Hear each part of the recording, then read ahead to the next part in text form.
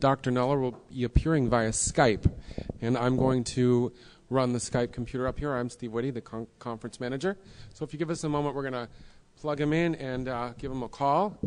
Researching Ibogaine. Yeah, so obviously this is all pretty obvious stuff to the audience, I hope. I'm going to take you through this. I think in New Zealand, because the situation is perhaps somewhat different from other parts of the world, it's worth looking at some of the background preceding the study that I'm going to talk about today, just to give people an idea of the environment that this study is taking place in. May we have the third slide, Stephen? There you go. Okay, thank you. Excuse me. So, as you can see, prior to 2010, there were only a very small number of treatments. New Zealand has a population of around 4 million people. And there is particularly if we're thinking about opioid dependence of a variety of sorts, and we'll talk a little bit about New Zealand, about that specifically in a minute, there's a significant level of opioid dependence relative to that population, but the proportion of people who would be receiving this type of treatment with Ibogaine was very small. Most of these receiving Ibogaine HCl over the internet, and generally not really involving experienced sitters. Opioids in particular, of course, we're focusing on here, and particularly methadone, and the New Zealand drug use landscape is one where methadone is a prominent opioid of addiction, along with morphine, and also some other derivatives, oxycodone and so on. All of these diverted out of the treatment, out of medical practice and so on. Now, can we have the next slide, please? Just to shows you where New Zealand is. I'm sure many of you do anyway, but the point I'm making here is that New Zealand is actually a very isolated place, and we'll do the next slide as well. Thank you, number 5. And you can see there that, there's not really a lot around New Zealand, and this has had a major impact on the types of drug available. So there's no heroin over here really to speak of. There's no cocaine, and so people really are becoming dependent on drugs that are diverted out of treatment, and particularly methadone. Now, I know that I have heard, for example, Dr. Camlett mentioning that, he felt methadone wasn't people on methadone weren't particularly a particularly appropriate group for people to be treated with Ibogaine. But in the New Zealand context, well, hey, these are the people who are needing treatment, and so these are the people we're working with, and working with methadone people in particular as a long-acting synthetic opioid does bring its own complications as well. Slide number 6, Stephen. Okay. Okay, so as I mentioned, up until 2010, Ibogaine was very much under the radar in New Zealand. And then it was actually gazetted by the New Zealand government organisation responsible for making decisions about whether medicines are available, and it's made available as a non-approved prescription medicine. So in New Zealand, you can actually be prescribed Ibogaine by your GP, by your general practitioner. Now, it's non-approved, so it hasn't gone through clinical trials, of course, and this is one of the reasons we're doing this work. The rationale, as you can see there, the committee realised that there was potential for therapeutic use, and I think also that the abuse profile for Ibogaine is relatively low. You're not going to take Ibogaine and go off to the club. It's not that kind of drug, and as a consequence of which, there are not many people, who will be abusing it. If I think about one of the participants in our study we'll look at later on, made the comment that, well, it's worked really well for that person, it's been fantastic, but they would never ever want to take it again. So that just gives you an idea of the type of drug that Ibogaine is. Mortality rate similar to that of methadone, and I think Tom mentioned that in his presentation. Round about 1 in 300 is proposed as the possible mortality rate. With these factors in mind, the committee decided, well, yep, we can look at making this available for physicians who are prepared to find out about Ibogaine and prepared to support their patients through that process. And the implications there, of course, you can be prescribed it, leads to the possibility of these trials or a study. We're doing the observational study, and it also draws Ibogaine into medical control And depending on how one looks at that, that can be either a positive thing or a negative thing. Next slide, please. Yep. Now, just talking briefly about the study itself, and I'll talk a little bit more about how things have worked in New Zealand rather than so much the protocol and so on, which I understand Tom has looked more closely at. So we got our funding originally from MAPS, from the Star Trust, who funneled money to MAPS, and that's been very helpful. We've also had a lot of help in preparing the study from one of the local treatment services, Dunedin. You can see there is a city where I live. And the local community alcohol and drug service has been very supportive of this process, and we've worked closely with those folks, and that's been a very positive experience. In terms of recruitment, we've got 8 participants in the study at present, and recruitment has been a bit tough.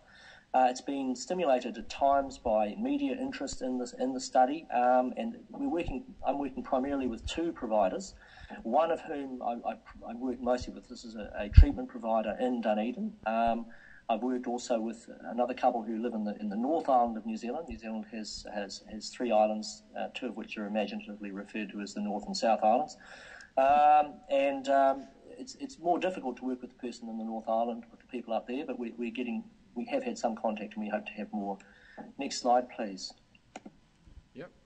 Again, I won't spend too much time on the next couple of slides, because, as I understand, Tom has actually talked in more detail about this just briefly. So as this study is effectively the sister study to the Mexican study that Tom just talked to you about, and so the same objectives and criteria are for this study as they are for the study that Tom's just been describing there. So it's a 12-month post-treatment of Ibogaine follow-up study. Next slide, please. Okay. And again, as with Tom's previous presentations, it's the secondary objectives of the study. We're looking to the subjective opioid withdrawal scale to assess withdrawals. We want to look at the effectiveness of Ibogaine from reducing depression using the Beck Depression Inventory. We're looking at the relationship between the ASI and the States of Consciousness questionnaire, which Tom looked at in detail, and also assessing patient status and well-being using our own ratings, determining the treatment effects there, as you can see, particularly around pre-treatment expectations. Following on from that, how do people feel their treatment went when we talk about that with them subsequently, and obviously verifying abstinence using the drug data obtained from the urine screening, and also obviously from the ASI and so on. Next slide, please. Again, won't spend too much time here. Just the inclusion criteria that we can see there in the top paragraph there. Initially, trying to speak to people face to face, that's preferable. I think Tom would probably agree that when you're working with this particular group of people, it's very important to develop that relationship very early on, so that people have a sense of being involved in something. That's probably the most important thing. And if you can do that face to face, that's really good. Sometimes that's more difficult, and so you might do that via Skype, which is also very useful, but not as good as having a face-to-face relationship. Just as an example, in the context of the difficulty of this population, I had 2 interviews I was going to conduct yesterday with separate people in the study.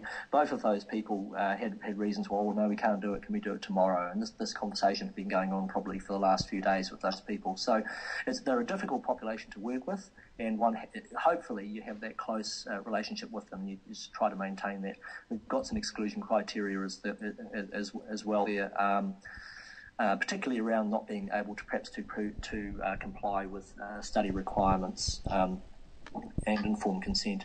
Next slide, please, Stephen. Mm-hmm.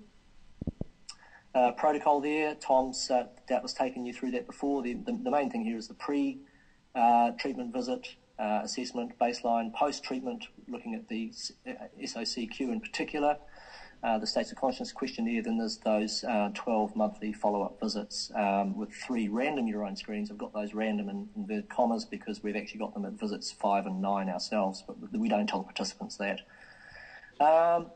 We had 1 person drop out of the study. We've had 13 people so far, and we've got 9 in the study. One of them, they didn't drop out. We disqualified them from the study because we had difficulty with that treatment provider providing appropriate guidance through the treatment process and subsequently for this particular individual. And at that point, the clinical team met, myself and the MAPS clinical team met, and we discussed options around having a stronger set of criteria for treatment providers, such that that everybody was very clear exactly what a treatment was, because Ibogaine, as Tom may have discussed, is Ibogaine treatment takes quite a while. It's not a case of, take 2 of these and call us in the morning. You've got quite a process that the person goes through, a powerful psychotropic experience that they have or they may have, and then subsequently, of course, the patient or the client is quite weary, they're quite disoriented, and weakened by the process, and so it's quite a long process, and that needs to be managed appropriately, and in terms of being monitored by a treatment provider. Sometimes there's an inclination for treatment providers to say, well, we'll give you a booster. You can have a booster of Ibogaine. And we need to know, if we're doing this study, we need to know, well, look, how much did you have? Did you actually have a booster? And if, if people are taken, have gone home and they're going to finish their treatment at home, they decided they're going to leave the treatment centre, and they've been given Ibogaine to take home, well, we don't know whether they've had that Ibogaine or how much they've had. So those kinds of issues became significant for us, and we had to sort of reconfigure how we were doing those treatments, or how we were qualifying someone having been through treatment. Next slide, please, Stephen. Yeah, just one heads up. We've got about 10 minutes left. Is that right, Annie? Yep. Yep, all right. Cheers. Okay, so I'll just very quickly go through here. So here's data from the 8 participants. As you can see, we've got people ranging from, number 1 there, from 6 months post-treatment down to 2 months. For me, the interesting, and of these currently, although 4 subsequently post-treatment used opioids, at the point of last contact, only 3 of those were still using opioids. So 5 out of those 8 currently are not using opioids at last contact. I think the column there, SOCQ, the states of consciousness questionnaire, is an interesting one, because, and these are just raw scores, they're not qualified as Tom did his. There's a huge variation in terms of how people respond to Ibogaine, and I think that's just one of the points that I'd like to make in this slide. We'll move on through to the next one. Thank you, Stephen. Okay. So these are the BDI scores to 5 months post-treatment. Again, so this is mood. We're looking at people's mood post-treatment here, and these are the first 4 participants. And I think that the thing here is you can see significant reductions in moods for many of the people. Participant number 2, they are someone who's unfortunately relapsed, and so we'll note their mood going up again there at the 5th month post-treatment. Next slide, please, Stephen. And this is the BDI scores for the second half of the cohort to date, and similar reductions for these people here in terms of their moods.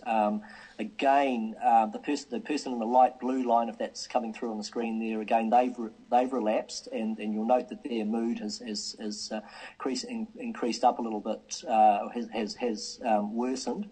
They've actually gone back onto methadone, and so it's dropped down just towards the end there because they're being stabilised on methadone again. Next slide, please. So I'm just going to very quickly go through, this is the case series. This is slide number 15. Just looking at a case series of three people in the study. This is on slide 16. This is the 40-year-old female, as you can see, and those are her... that's her situation pre-treatment. She was treated with, when she was on 70 milligrams of methadone a day, she was treated with 18.6 milligrams per kilo of Ibogaine. We'll go to the next slide for her. This is slide 17. And so what we've got here is the first visit, V1, and the results from the ASI and BDI and so on are there. So this is the first visit prior to treatment. She was spending $2,000 a month on various opioids. And then we have the dose, and V2 is at the bottom of the slide there. That just shows her results. And she was one of the one who had very few effects of the actual Ibogaine itself. She had very limited effects. which was quite interesting compared to some of the other people in the study. Okay, we'll go to the next slide, 18, please. And this is tracking her through to 5 months. And you'll note at visit 3, she relapsed briefly, and she had a taste there of some opioids. And she was struggling a little bit with her treatment process. But subsequently in visits 5 and 7, she actually has come back from that, and she's not reporting any drug problems at present. And she's also talking about the fact that she feels pretty much where she wants to be. Okay, next slide, please, number 19. This is the second case, and the person here, I'll let people look briefly through those her situation there. And she was on 100 milligrams of methadone when she was treated, which is actually quite a lot. And she was given a dose of 22 milligrams per kilo. And the larger doses for people on methadone at the point of treatment is I think we're starting to see that it's really important if people are on methadone to try and bring them down to sort of maximum 70 milligrams per kilo for a more effective treatment. Next slide, please, number 20.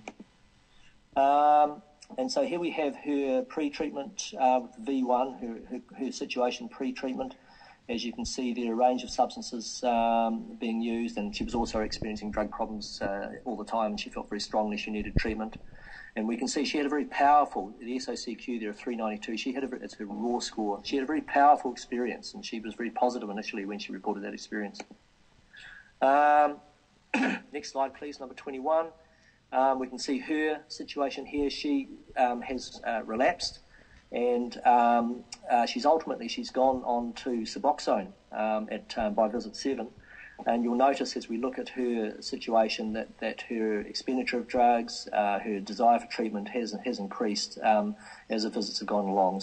So she's a relapse there. We'll go on to the next slide, number 22, please. This is the last person in the study in this case series. We can see her situation prior to treatment. Now, she was right down to 25 milligrams per kilo, 25 milligrams of methadone a day when she was treated, and she was treated with a relatively high dose of methadone of Ibogaine. At the bottom there. Next slide, please. I think, and she has been very successful. So initially, her situation at visit 1 is up the top there. We can see use of these various substances, cannabis and so on, sedatives, hypnotics, tranquilizers. She again had a powerful psychotropic experience with Ibogaine. We'll move to the next slide, thanks. And you can see here she's been very successfully treated. I'll come back to this last point when we're talking just regarding at visit 7 the use of other drugs other than opioids, and that's a pattern that we see with some of the people. They don't have opioids, but they continue to use other drugs. Okay, next slide, please. Now, just summing up here. I think it's pretty clear that the legislative changes in New Zealand have allowed us to not only do this kind of stuff for people to be treated, but to do the kind of research that we're reporting on here. And that's a pretty exciting possibility. It has made us aware, though, that there is quite a variation in treatment provision.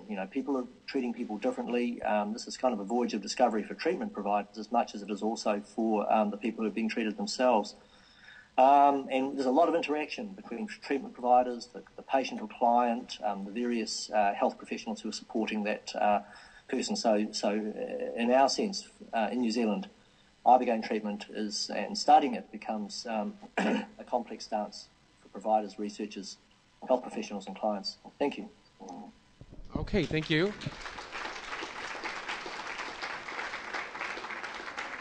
We have about 7 minutes for questions. And Geoff, I'm going to open up to the first question. Anybody have a question out here? Here we come. Somebody's coming up. Go ahead. Oh, you're not having the question. Any questions, anybody? Over here? Yeah, just get in the line.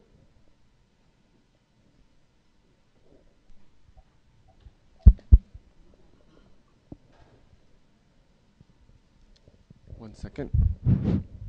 My question relates to the problems with QTC and methadone. I seem to be treating people with methadone within treating people with Ibogaine a very short time after being on methadone. I'm wondering what your experience is with QTC issues with methadone. Thank you. Could you hear that, Geoff? He's wondering what. Yeah, you heard that all right? No, I did. Could you repeat that, please? Yeah, Stephen? that's asking about QTC issues with methadone. I'm sorry, you'll have to probably explain that a little bit Could you more. come As up an here? anthropologist, Could you come I'm up not here? so familiar with the Come clinical. up here. Are you talking about the negative consequences Talk with into the methadone? microphone on the computer. Where am I speaking? Just here at the computer. Hi, so I'm asking you, do you have any particular problems with the combination of Ibogaine and methadone with regards to QTC prolongation? Because Sorry. So clearly that's an issue, and my understanding with methadone is that that's also a tendency for people who've been long term on methadone.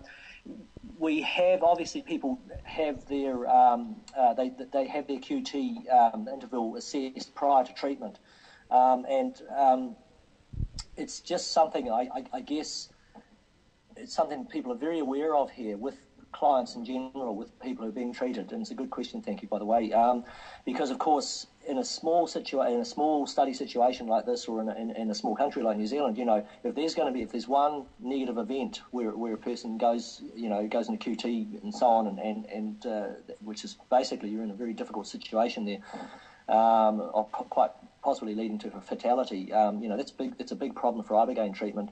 So what we do is people have their interval assessed, and then there have been, and it's my understanding is too, there's a variation in terms of what the threshold for prolonged QT qualification might be. But so far we haven't had anybody actually disqualified out of treatment, as far as I'm aware, for having prolonged QT, but certainly if a person was over the threshold, they wouldn't be treated full stop. That would be the end of that. At this point, there's been no problems actually with the interaction between Ibogaine and methadone in relation to prolonged QT. Thank you. Next. Hi, Geoff. I'm just wondering if you have any data sets of people that weren't taking methadone previously, because I know in some cases with like buprenorphine treatments, the withdrawals come on, and then when Ibogaine gets administered, you're actually potentiating some of the euphoric benefits of the opiates, and then the withdrawals can come on later after the Ibogaine subsides. So I don't know if maybe you're seeing some examples of people who are experiencing more opiate withdrawals after the treatment. No, that's a good question. I hadn't realised that. In our study at present, all of the people that have been treated have been on their principal opioid of dependence was methadone. So we've only got data on the methadone set. And I think that just underscores the perhaps, well, I don't know whether it's unique, but the unusual drug landscape here in New Zealand. Methadone is a really big issue for people. People are often on methadone for 20 years or more. And so, they get to the point where they want to get off methadone. And that's the drug that they're on. And of course, it's very hard. Once you're on methadone, you're not actually going to probably, even though you will be using other drugs, methadone's the one you're stuck with. And so all the people in the study to date have been methadone clients. Thank you. Geoff, we have time for one more question, I think. Yeah? Come on up. Hey, I was wondering about if you had a titration plan for the people who were on 70 milligrams or more, if there was a titration before they took the Ibogaine? Yeah. We what tends to happen? That's another good question. Thank you. What tends to happen is this is where the importance of liaising closely with their current treatment providers for methadone becomes very important. We tend to try and get methadone people. Well, the treatment provider I work with in Dunedin likes to get her methadone people down to 70 milligrams or less, and then typically 2 or 3 days, or at least 2 days before actual treatment, the patient will go off the methadone, and methadone will be replaced by a short-acting opioid, DHCs or something like that, with the idea being that's then that person can be precipitated into withdrawal just before treatment. so that that withdrawal process can then indicate to the treatment provider, right, now the time for treatment. So yeah, very definitely, first of all, trying to step people down from methadone if possible, and that means the treatment provider working closely with the client, perhaps over a period of weeks, to try and so these people aren't just coming straight in, oh, hey, I want to be treated with Ibogaine, okay, you're on methadone, right, we're going to treat you next week. Sometimes these people are worked with over a period of months even, getting them down from 100 or more milligrams of methadone a day down to less than 70. And then 2 or 3 days before treatment, or at least 2 days before treatment, they actually go off the methadone, and that's replaced with a short-acting opioid just prior to treatment. Yeah. Thank you. All right, Geoff, that's going to be it for today. You want to say your closing remarks? Yeah, I just, first of all, obviously like to acknowledge all of you over there very much. This has been, it's a very important study from our point of view, and it's great to be part of it, and I'd particularly like to acknowledge the MAPS team and also Stephen Whitty there for having helped out there. One final point I'd just like to make is the difference when I'm looking at it, the people in the study here, the difference in their desire, if we're thinking about treatment expectation, their desire to cease taking opioids, but a number of them still take other drugs, particularly psychotropics and so on, and particularly, hallucinogens and so on, as well as cannabis. We see a lot of cannabis creeping up in terms of people who have been treated. And so there's an interesting conversation perhaps that you guys might want to have yourselves subsequent to these Ibogaine presentations around the difference between people wanting to cease their opioid dependence but not wanting to cease the use of non-opioid drugs. And, in the context of of psychedelic science, maybe that's a point to leave you on. So thank you very much there. Thank you very much, Geoff. Take care.